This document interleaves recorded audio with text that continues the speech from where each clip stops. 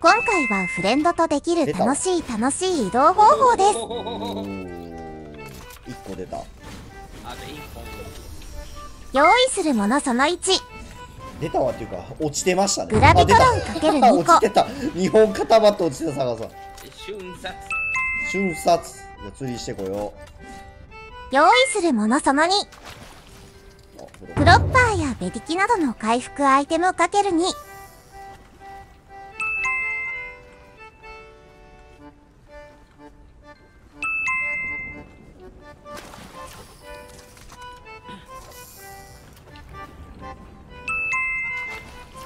よし。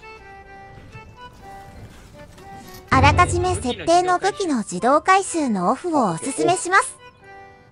OK。それでは実際にやってみましょう。はい。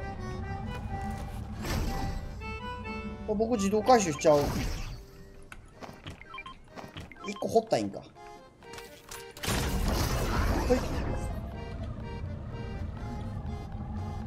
どうでもええから早く乗れや。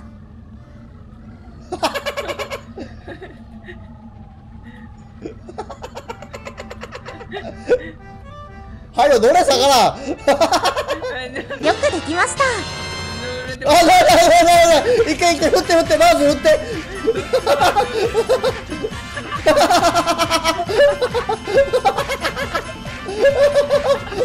移動だ。あっち移動だ。あっち移動だ。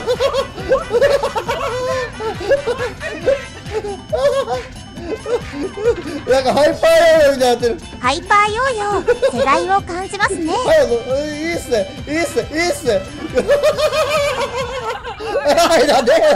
なんで何ダウンしとんねん。なんで何してんすか。もうちょっと高いとこ行きますよ。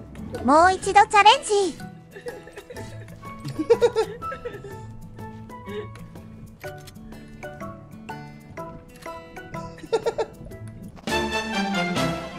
間違えて魚食おうとすんな。焦ったのもビクーってした。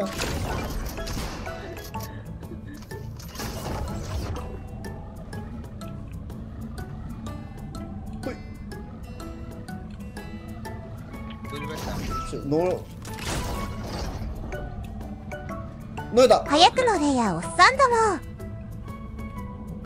あ、いけた。回す。お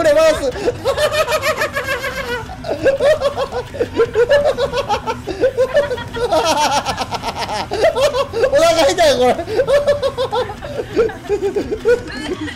ザワさんが僕の周り浮遊してる。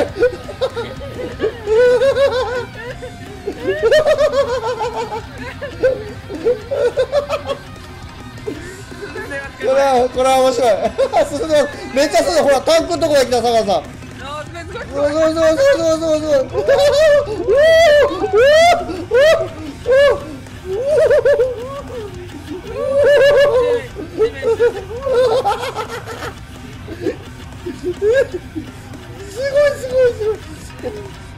タンク終わりますか。一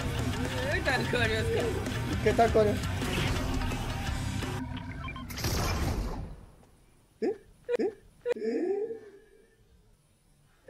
クローパーどこまで飛ばしてるんですか。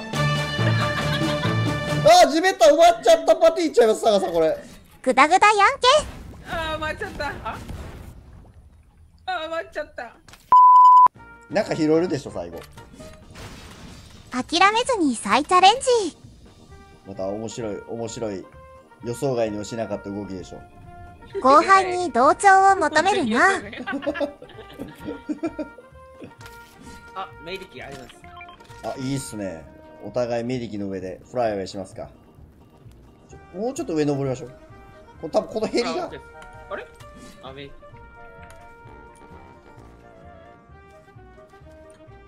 じゃあアンチ決まるまで。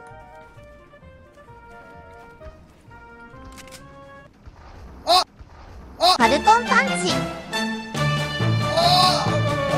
早く戻ってきてください。さっきからおっちょこちょいかもしれない。おっちょこちょいとかどうでもええ。ファルコンサガラ。だるいだるいだるいだるい。あ、めっちゃ取ってきてる、サガさん、早く早く。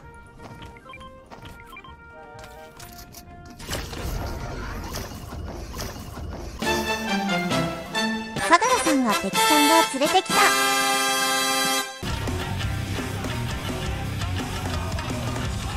いけいけ、逃げろ逃げろ逃げろ。いけいけ、逃げろ逃げろ逃げろ。